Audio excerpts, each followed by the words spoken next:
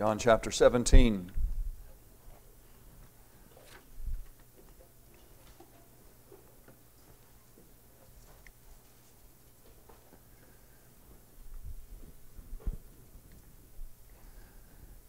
These words spake Jesus, and lifted up His eyes to heaven, and said, Father,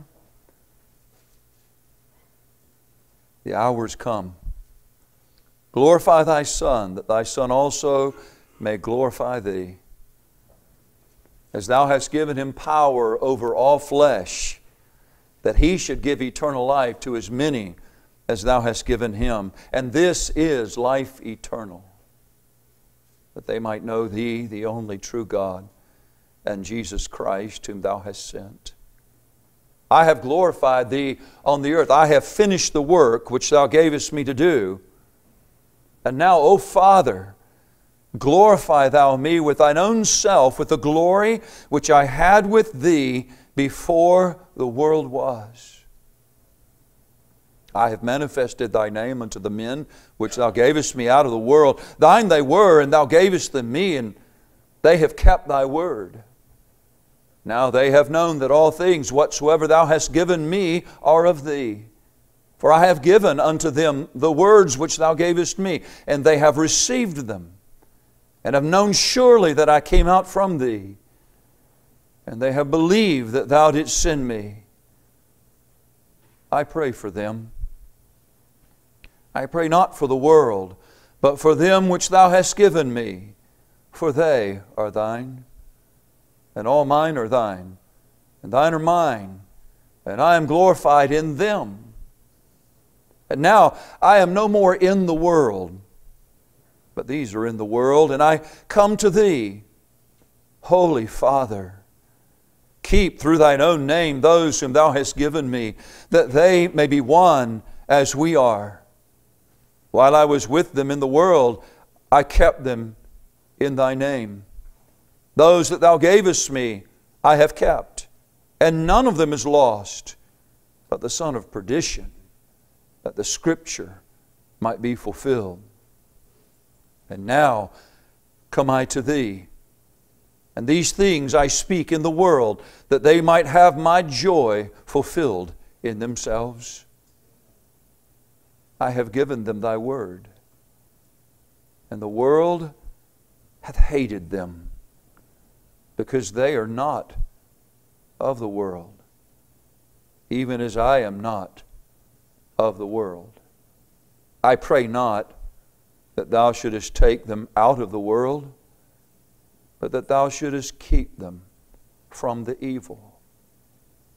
They are not of the world, even as I am not of the world.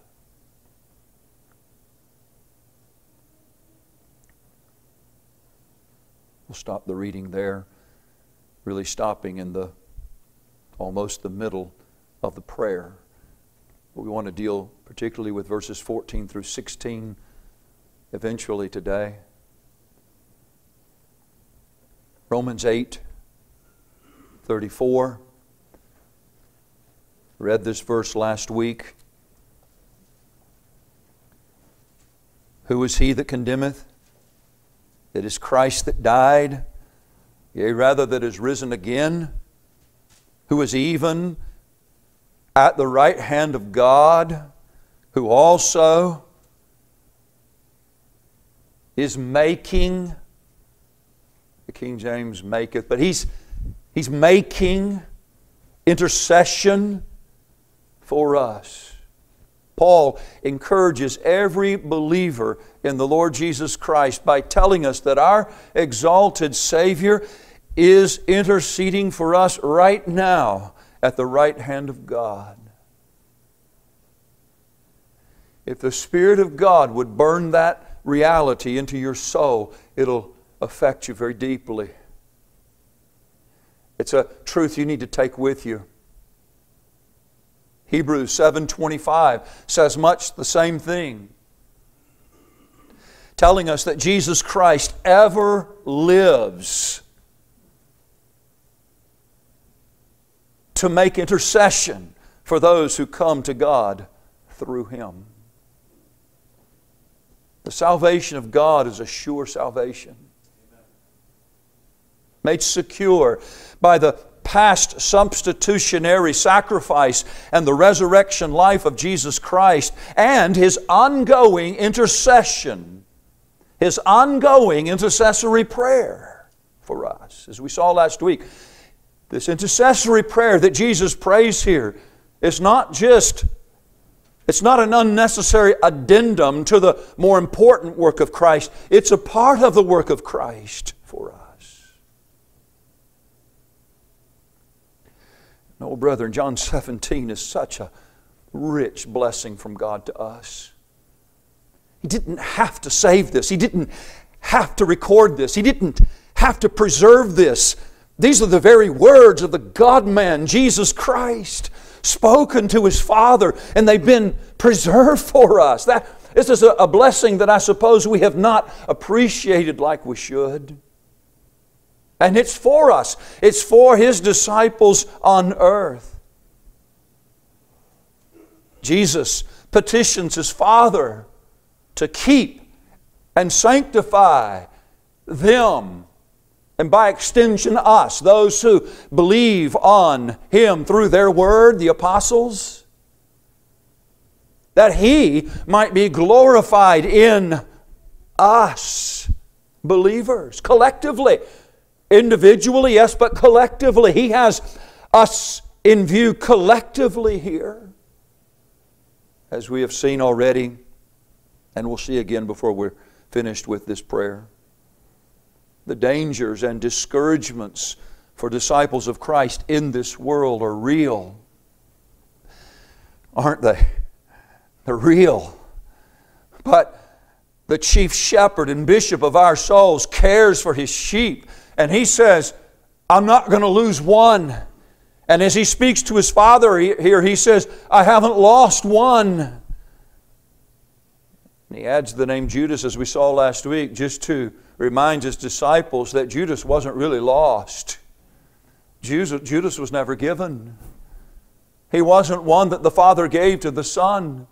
I pray not for the world. I pray for them which Thou hast given me out of the world. Those are the ones that He says that the Father chose out of the world to give to the Son. Judas wasn't one of those. And He adds that in this prayer, I think, to encourage these 11. For if Judas could leave, what about me? In fact, Peter, you remember, not long after this, flat out denies the Lord, but he wasn't lost. Have you ever denied the Lord? Have you ever in your timidity and weakness, shyness, not stood up for the name of Christ in this world? Aren't you thankful that your salvation is not dependent on that? Oh, you were recovered. You didn't stay in that place. But you see, Jesus prays for His sheep. And if you're one of His sheep, He's praying for you. And this prayer really is about the journey. It's not so much about the end as it is about the way to the end, the here and now, the path to the celestial city, not the celestial city itself. It's about this life. It's about what we encounter here. It's about being kept and sanctified here. It's about reaching that place where we will forever glorify Him. But we must glorify Him here and now. And we can't do that in our own strength. Jesus is concerned that His disciples are preserved and persevere in the face of opposition, which He has already said is coming, and He repeats that here in the passage before us in this prayer. Fundamental to the success of every disciple of Jesus in this world and the experience of joy. And by the way, the experience of joy is part of the success of what Jesus has secured for His people. It really is. The experience of joy right now in this life. No matter how difficult it is. But fundamental to that success is the consciousness of who God is to us in and because of Jesus Christ. And I want to revisit just briefly here some thoughts that I set forth last week, but perhaps raced over them too quickly for some, and maybe it hasn't sunk in, and I think this reality needs to sink in. Notice how Jesus petitions in verse 11. He says, Holy Father. This is the name that Jesus has uniquely manifested to these Jewish disciples. He said in verse 6, as He speaks to His Father, I have manifested Thy name unto the men which Thou gavest me out of the world. And then in verse 11, Holy Father, keep through Thine own name those whom Thou hast given me, that they may be one as we are. Now Israel, the nation of Israel, knew God. And they knew the name of God. The name of God was Jehovah. That is my name, He says. Yahweh.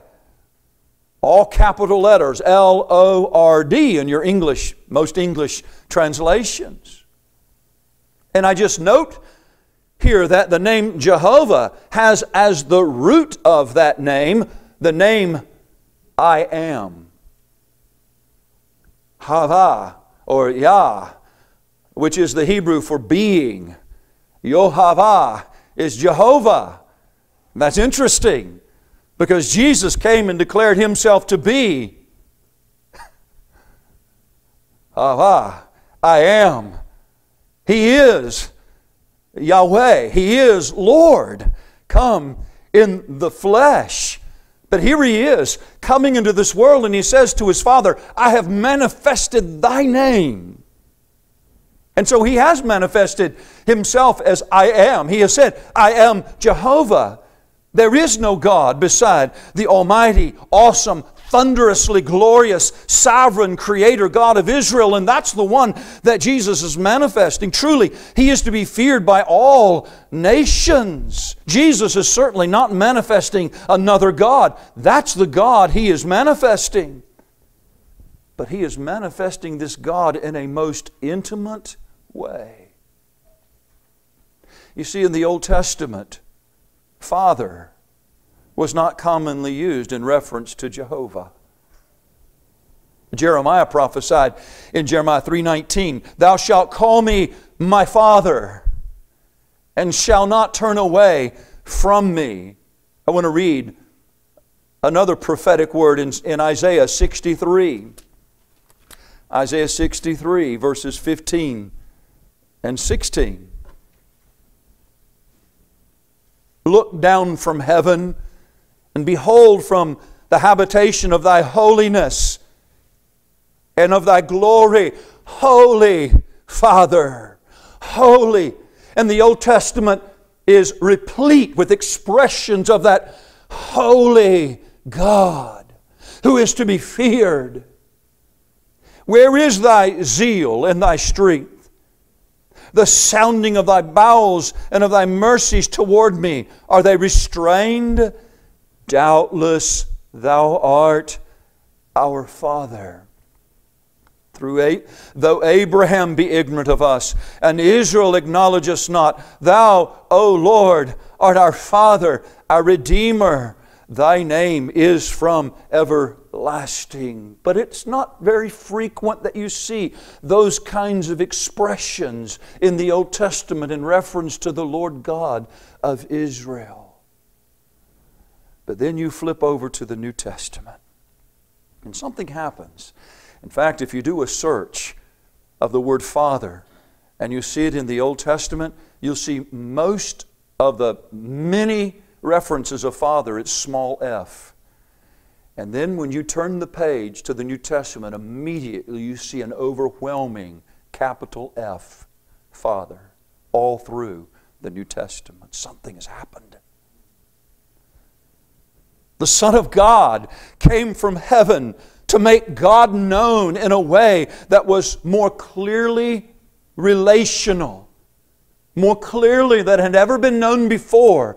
He took it upon Himself. He who is called by Isaiah in Isaiah 9:6, He who was said, who it is said of would come, the Son, a child is born, a Son is given. His name shall be called Everlasting Father. He is the revealer of the Father. He is the revealer of God as the Father. And the New Testament, especially John, explodes with the revelation of God as Father. Not only as Creator of all living, but especially of all who are in Christ Jesus. In fact, we skipped, I wouldn't say skipped over the verse, but we didn't really say a whole lot about it. We'll probably say more about it later on as we get to a later verse of this prayer. But in verse 5, Jesus said, "And now, O Father, glorify..." I mean, listen to that.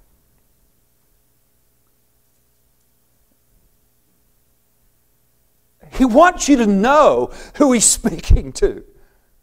He wants you to know who God is. O Father, glorify Thou me with Thine own self, with Your own being, with the glory which I had with Thee. Not just beside Him, but with Him. Before the world was. I asked a question, I think I asked it last week. It was in a bulletin article, at least, I think this last week. What was God doing before there was a creation? There you have it. Father, Son, Holy Spirit were relating. We have a relational God, which is one of the great differences between the God of this book, the God of the Bible, the God of Christianity, and the God of Islam, or even the God of Judaism. And the relationship that we have with one another is a relationship that is based upon that infinite relationship between Father, Son, and Holy Spirit. And I'll probably say more about this at other times. But verse 5 is revelatory to us regarding the nature of God. He is the eternal Father. How do we know that? The Son is praying to His Father. There's always been Father. There's always been Son.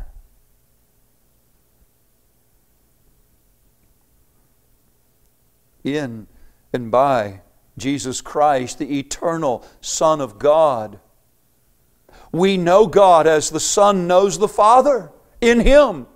When we come to Him, we engage in a relationship with God that is unlike any other relationship we've ever had with a deity. We enter into a relationship with the Father of the Son, who in Christ becomes our Father who is in heaven.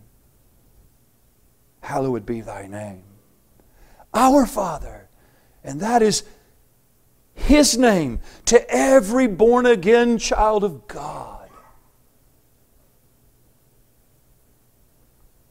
And the Father has answered the prayer of His Son, as we saw last week, and made His disciples one by the baptism of the Holy Spirit, who is the seal of promise, who is called earlier in John 14, another Comforter. You remember Jesus says, I'll ask, I'll pray, I'll ask the Father, and He'll send you another Comforter. He's done that.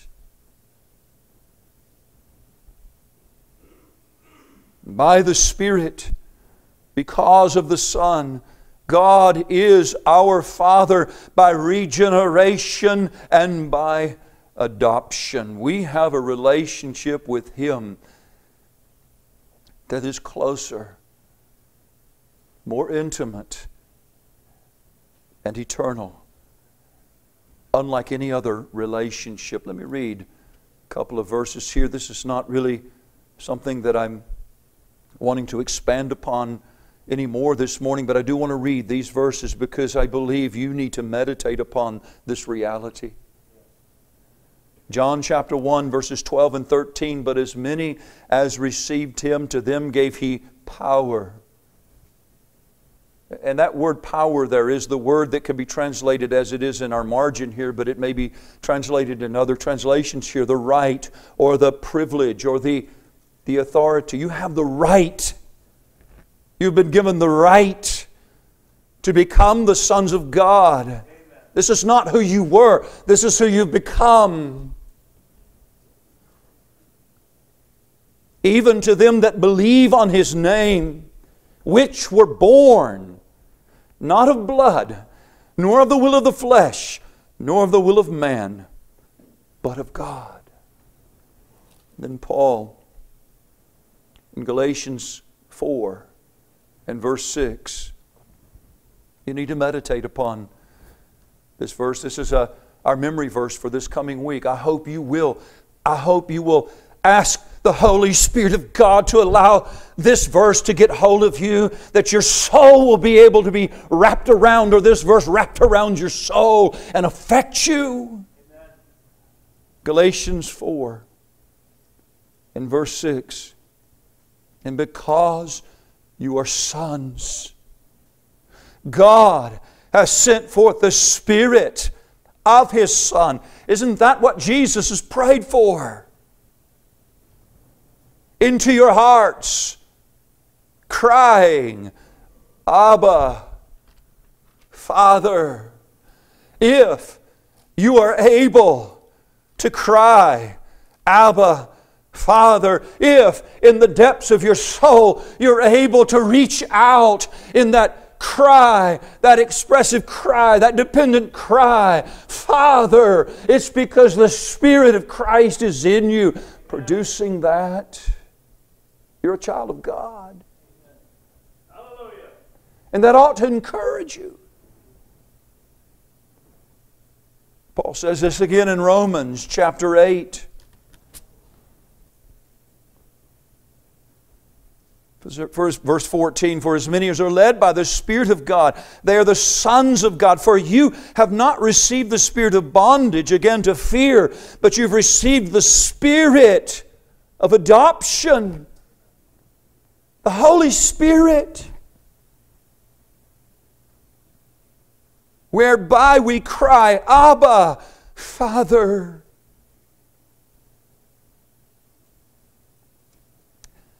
Have you, perhaps some of you lately through your experience of life, you've come to a place in your soul where you've been so weak and so troubled and found the difficulties so great that the only thing you could do is through tears cry, Father, help me. Help me. What a privilege. The God of this universe has given to you to cry, Abba, Father.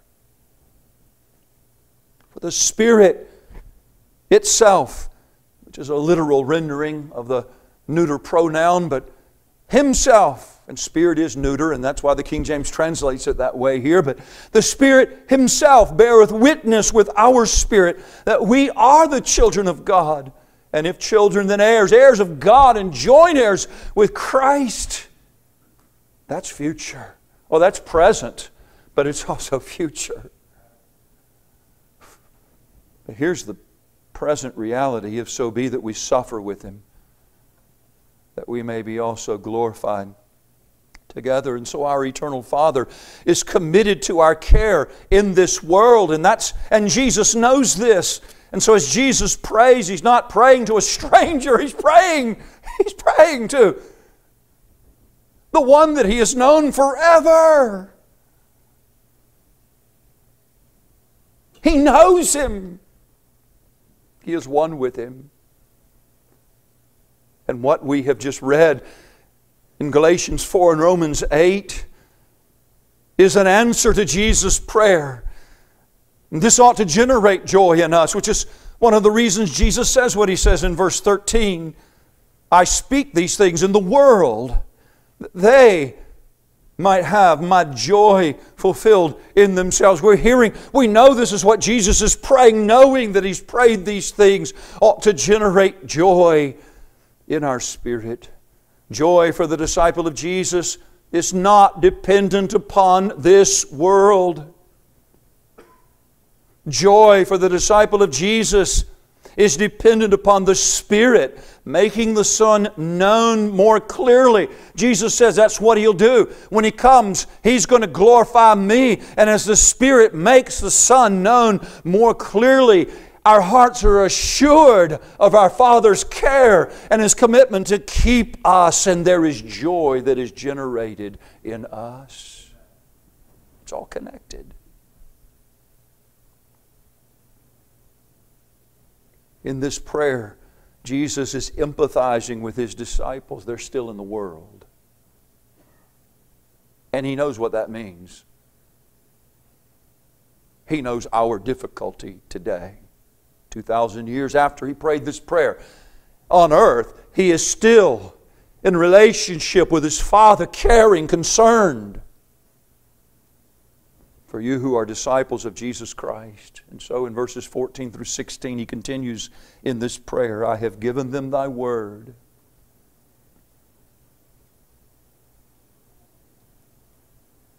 And then He emphasizes the position of His disciples. The world hath hated them, because they are not of the world, even as I am not of the world. I pray not that Thou shouldest take them out of the world, but that Thou shouldest keep them from the evil. They are not of the world, even as I am not of the world. So you can feel perhaps the empathy of Jesus as He knows what it is to feel the attack of the world. He knows His disciples are going to feel the same attack, and so He knows they're going to need help if they're going to survive. Jesus acknowledges before His Father that He has given the final word from heaven. When He says, I have given them Thy word, that is a huge statement. He's really referred to this several times in the prayer already. But I have given them Thy word. Jesus is not only our high priest, He is our prophet. The eternal Word who came into this world. He wasn't the first prophet. There were other prophets. Moses was a prophet. Elijah was a prophet. There were other prophets that gave the word of Jehovah. But they were not the final word. In fact, Moses said in Deuteronomy 18 and verse 18, I will raise up. These are the words of the Lord coming through Moses. I will raise them up, a prophet from among their brethren like unto them, and will put my words in his mouth, and he shall speak unto them all that I shall command him. And that's exactly what Jesus has been saying through the Gospel of John. He's been repeating that theme. I've said that which my Father has given to me. I've spoken the words from my Father. I have not spoken on my own. By the way, He said that the Spirit wouldn't speak on His own either. Remember that? He said the Spirit will not speak of Himself, isolated from the Father and the Son. This is a triune God, and a triune God salvation. But Jesus came from heaven, and He did not merely speak on behalf of God as the prophets before Him. His were not words that came to Him in dreams or visions. He is the very Word of God. He spoke that which came from the bosom of His Father, John 1:18. The invisible God was made known by the words of Jesus. It was upon the Mount of Transfiguration. Jesus made this very clear. As Moses and Elijah appeared on that mount with Jesus, Peter, all excited, said, let's build 3 tabernacles. One for you, one for Moses, one for Elijah. And a voice thundered there upon that mount, sending Peter to the ground and saying, this is my beloved Son, hear ye Him. The final word The prophet from heaven. Not just the one who speaks the words of heaven, but the Word Himself. Hear ye Him. And when the disciples looked up, you remember the account, it says they saw Jesus only. Oh, what a message there is for us there. You see, Jesus' words, like Himself, shine with greater glory than Moses or Elijah. They pointed to Him, but they are not Him. And this is what disturbed the Jews so much. They placed so much stock in Moses and the prophets and Abraham. And Jesus has already said earlier in His ministry, if you believed Moses, you would believe me. For Moses spoke of me. Before Abraham was, I am. His words were not simply additions to Moses. His words were the fulfillment of Moses and the prophets. In fact, He is the fulfillment of Moses and the prophets. As John said in chapter 1, Jesus came declaring grace and truth. He came personifying grace and truth. I am the way, the truth, and the life.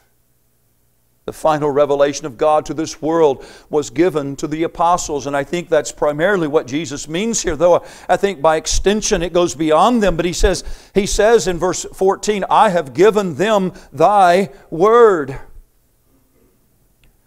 And of course the Spirit of truth is going to come and going to guide them into all of those words that Jesus gave to them so that they would record those words. And we have the New Testament because of it.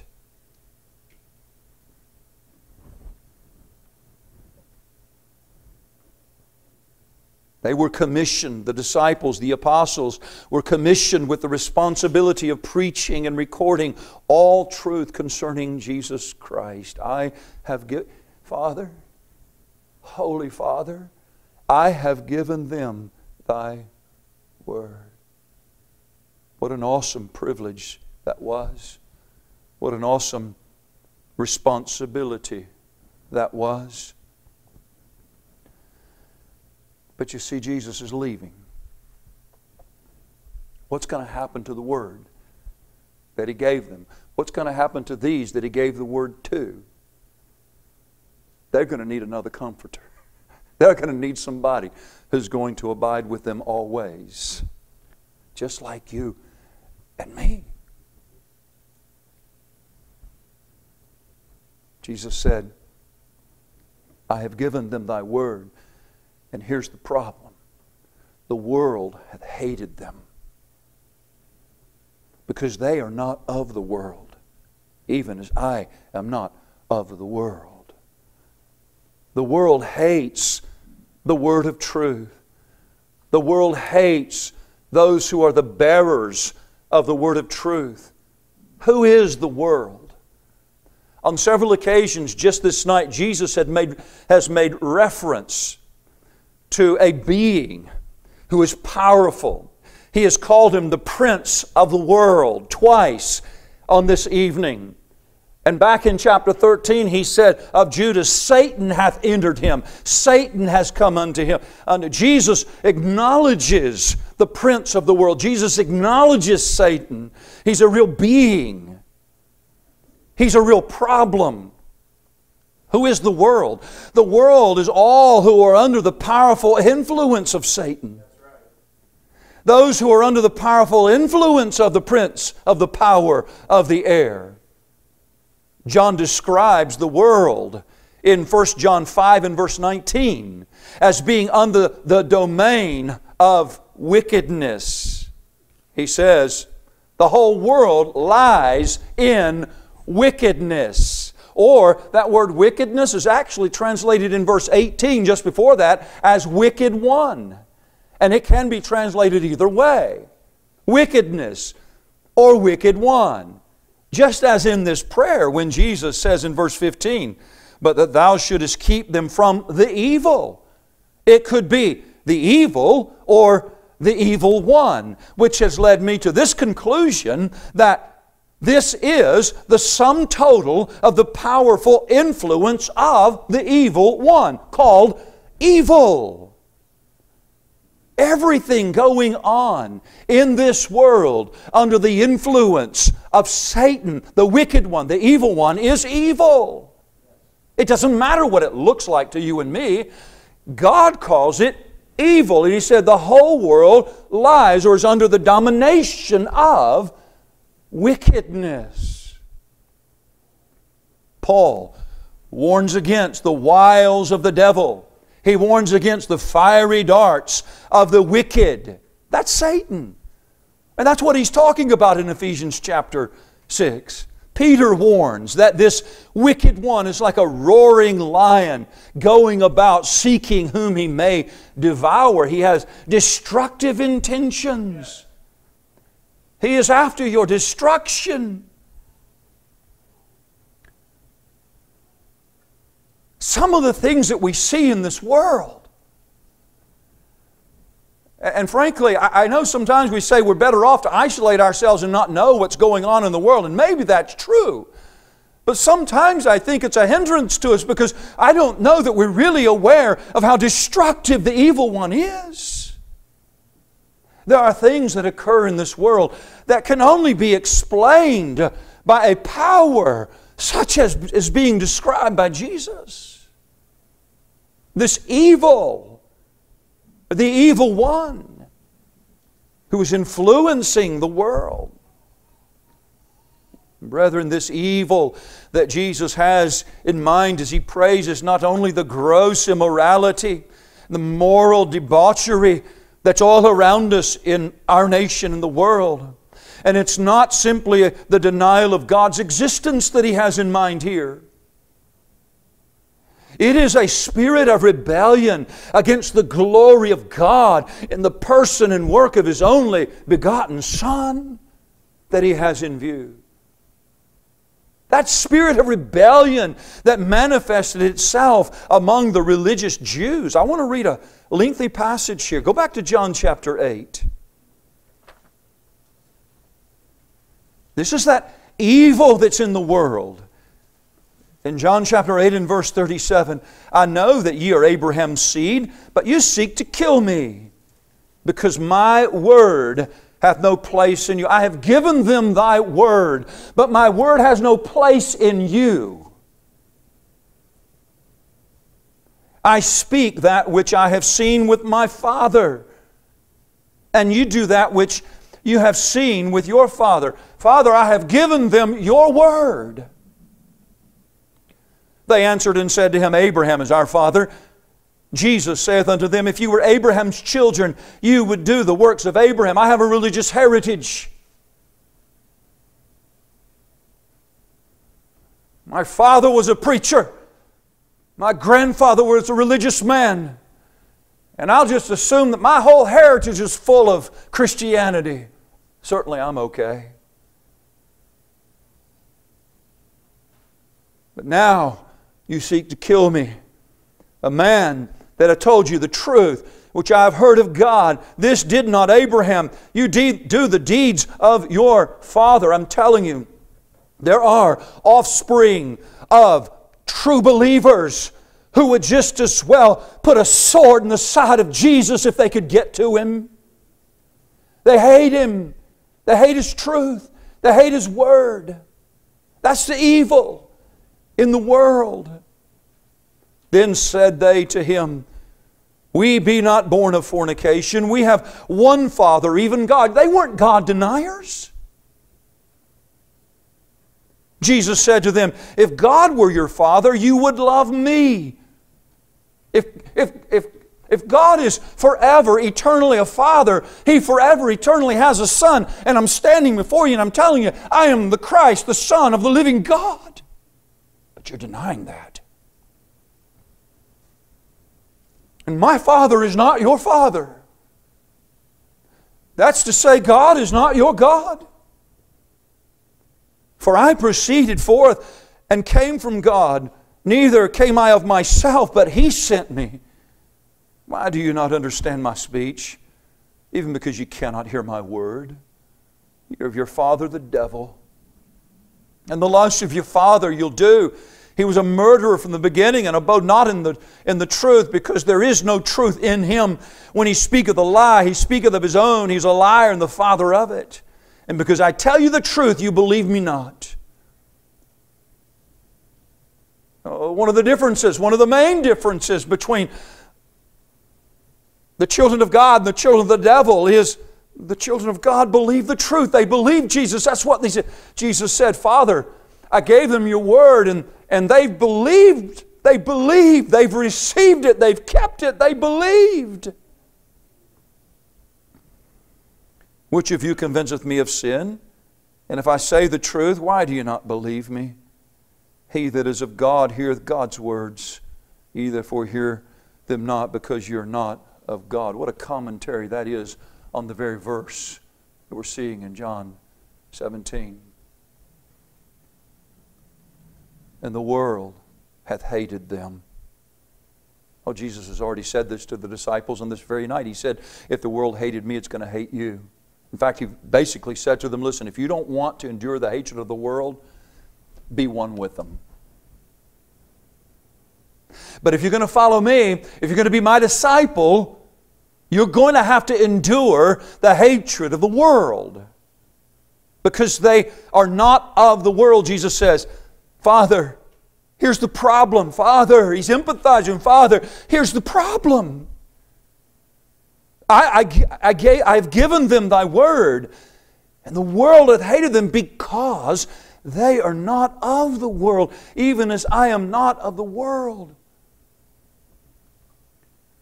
And as sure as maybe I shouldn't try to put words in Jesus' mouth, but this seems to be the sense. As sure as I am departing from this world, just as sure they're going to want to follow me out of this. They're going to want to be with me where I am right now. You remember the madman of Gadara? Isn't that what happened? He says, I want to go with you. And Jesus said, no, you stay here. I got work for you to do here. Jesus was in this is a major emphasis, by the way. He says it in verse 14. And the world hath hated them because they are not of the world, even as I am not of the world. And then he makes the comment in verse 15. And then verse 16 he says, they are not of the world, even as I am not of the world. If some of us were hearing Jesus pray, we would have been thinking, immediately we would have been thinking, you just said that. Why are you saying that again? Why are you repeating yourself? We heard you the first time. There's a point of emphasis going on here. And the point of emphasis is, you are not of the world. While you're in the world, you're not of the world. Just like Jesus.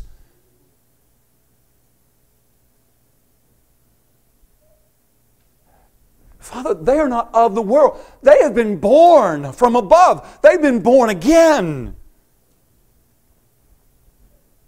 They have eternal life. They are not of the world. They are of another world. Eternal life is at work in them. His disciples were motivated by a new principle of life that's not passing away like the world. Remember how many times the Scriptures refer to that? In 1 John chapter 2, the world is passing away with the lust thereof. But they are not of the world.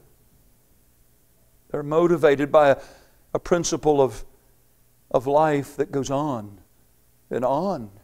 It's the life of God in their soul. Jesus says, I give unto them eternal life. And if you're a disciple of Jesus Christ, His Word has been given to you, and your relationship to Him in His Word creates a difference with the attitude and philosophies of the world. You are in the world, but you are not of the world. Just as the one you are trusting and following is not of the world, you're like Him. You know there are only two categories of people in the world. Have you heard me say that before? And you know why you've heard me say that before? It's because the Scriptures say it over and over and over again in different ways. Two categories of people in the world. They are those who are of the world and those who are not. That's it, Jesus says.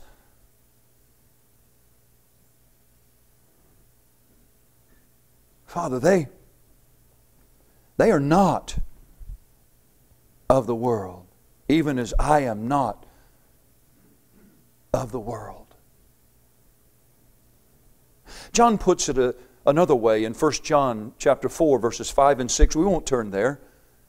But here's the phrases, and you can go back there and look the first 6 or 7 verses of 1 John 4. He's drawing this contrast, and he says, they are of the world. We are of God. There it is. You're either of the world or you are of God. And if you are of the world, you reject the message of heaven. You reject the messenger of heaven. And you reject everlasting life. In some way, at some level, to some degree. Some more blatantly than others. But all just the same, really. But if you are of God, your life is all about the Word given from heaven. I have given them Thy Word, and you know that, and you connect with it, and you desire it. You gladly receive the Word, Brother Dexter. Those of you who find nothing in this Word for you, in fact, you would just as soon, in fact, your life wouldn't change one lick if you never opened this book the rest of your born days. I say to you, there is no eternal life in you. Is that too harsh?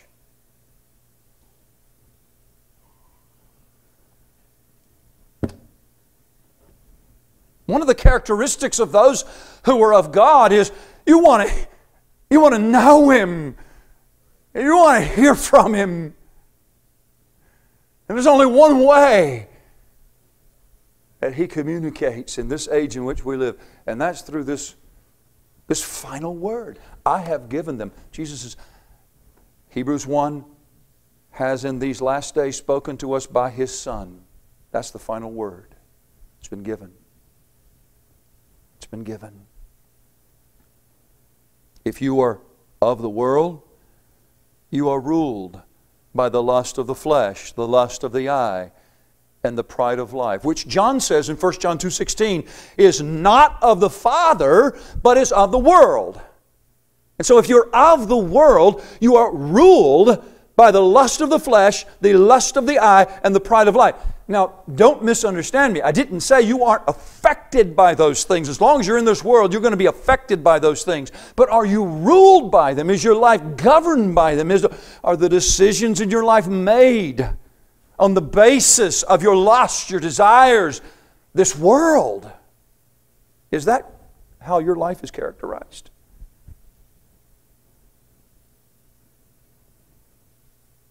If it is and you're a true child of God, right now the Spirit of God must be poking at you.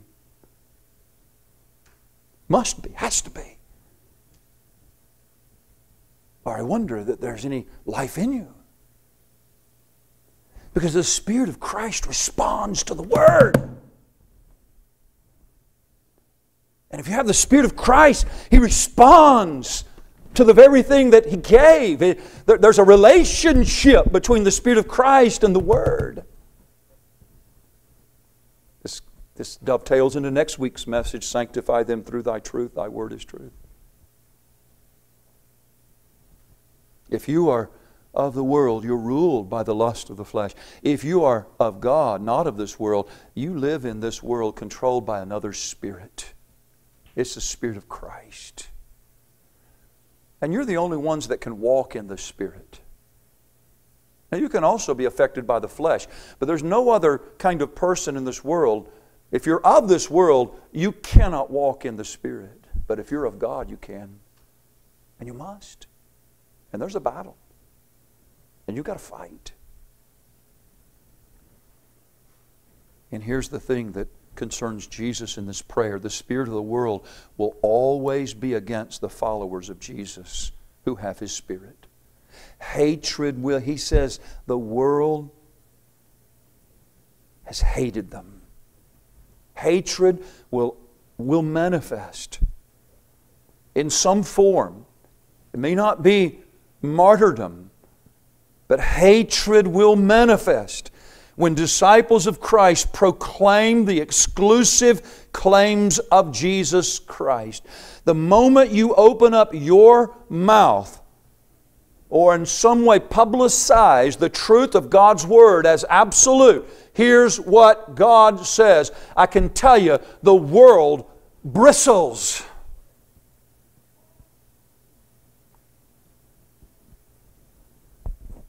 There's a hatred, an ingrained hatred. And hatred will manifest when disciples of Christ practice the exclusive claims of Christ. And maybe that's more important, because you know what? The world doesn't really care too much if you just blow smoke. They know the smoke will clear. But you live it consistently.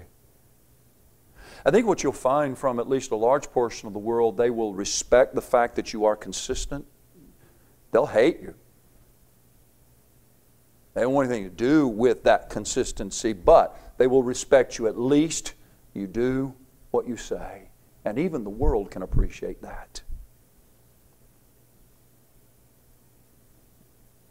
Have y'all found that the world is a hostile environment for true followers of Jesus Christ?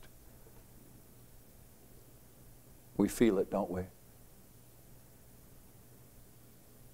What's the answer? What's the solution? How will disciples of Jesus survive?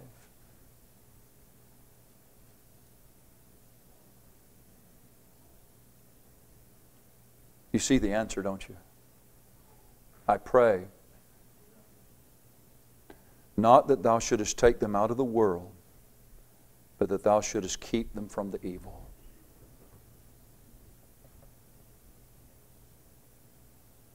I pray not. You know, Jesus could have prayed differently.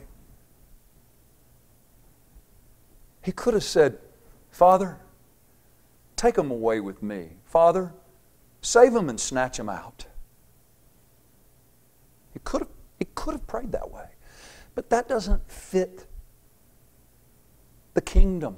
That doesn't fit the way that God has determined His kingdom would be. But, He says, and the word but, there's a strong contrast. He intends you to hear the contrast. I pray not that Thou shouldest take them out of the world, but while they're in the world, but while they're living in the world, while they're working in the world, while they're in neighborhoods, while they're grocery shopping, while they're functioning,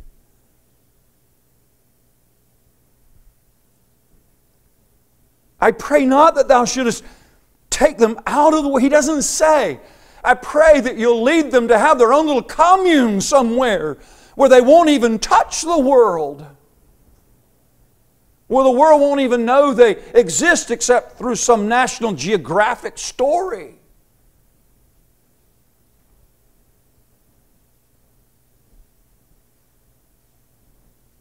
Oh, but that Thou shouldest keep them from the evil. Preserve them from the evil. Implication, the evil's going to be there. The evil's going to seek to crowd into their lives. The evil one. That's why Paul writes what he writes and Peter writes what he writes. We're living in hostile territory. We're kind of like in the enemy's camp. We're in the world. But God cannot and God does not leave us alone. I'm so thankful for this. And you may think, because of your way of thinking, that it's all been about you and you've succeeded in your life to wherever you are because of you and the way you've done things. If you think that way, you don't really understand your enemy. You don't understand the world. You don't really understand what's going on. You may just be a deceived Pharisee. But if you really understand what's going on according to Jesus, you understand you have got to have God or you will not be kept. We cannot survive without the ever-present help of the Father through the Son by the Spirit and joined together with one another, which is what the New Testament expands upon, to accomplish His will on earth. That's the church.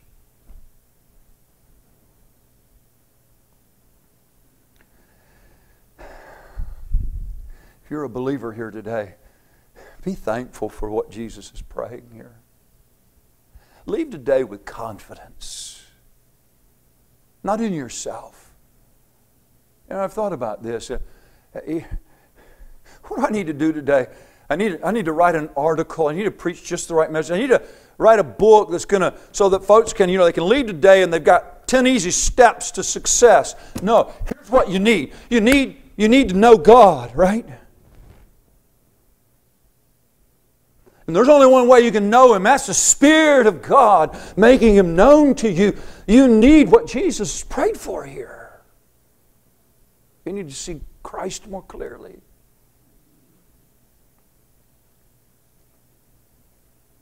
You need to recognize who you are. Who are you? You are not of the world. Jesus does not pray here, Father, I pray that You'll make them not be of the world. He says they are not of the world. That's who they are. And based upon who you are, you're conscious of what God intends. And you have been left in this world just like those disciples were left in this world. Not to be part of the world, which is a little different idea, I think, than what Jesus has in mind when He uses that expression. But it's that by implication. Not to be part of the world. Not to succeed with the world's goals and the world's philosophies, but so that we might make known unto this world the name of the true and the living God.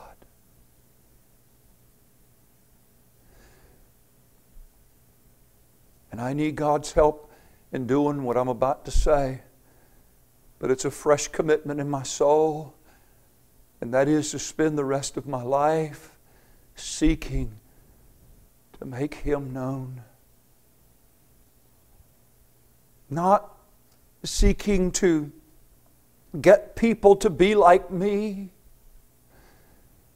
Not seeking to get people to dress like I do or talk like I do or do the things I do the way that I do them. Because you can have all of that and not know God. But to be an instrument that God might use in this world to point people to who He really is. And I'm drawing encouragement. You see, I believe the evil and the evil one is doing all he can to distract me from that goal.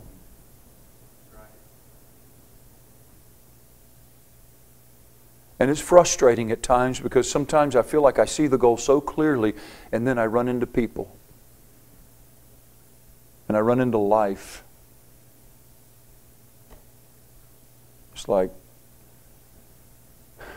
I can't do this, which I am convinced is exactly where God wants me to be. I can't do this.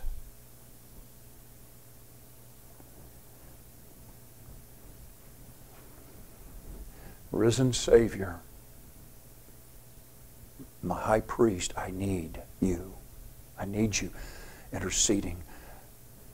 Father, I need what He's purchased. I need the Holy Spirit at work in me continually.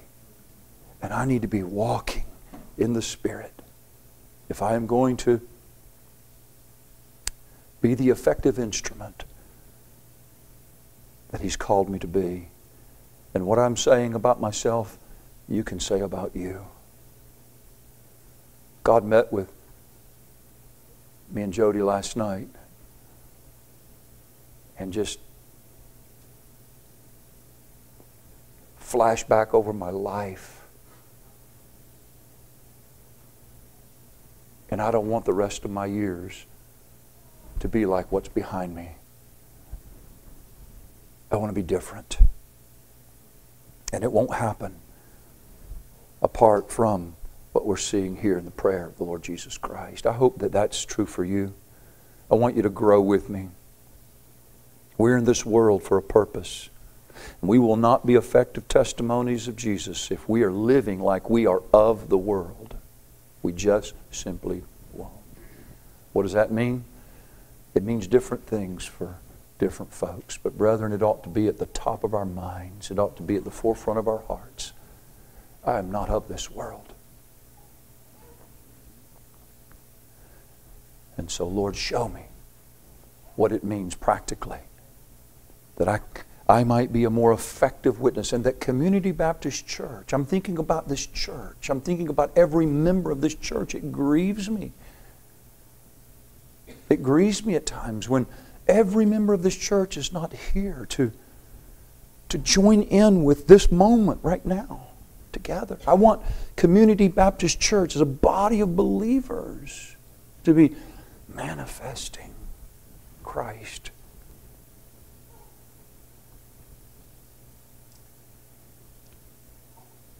Well, we need to be sanctified. We'll look at that next week, Lord willing. Father, I pray that you would press in upon us. Lord, you know the struggles I've had.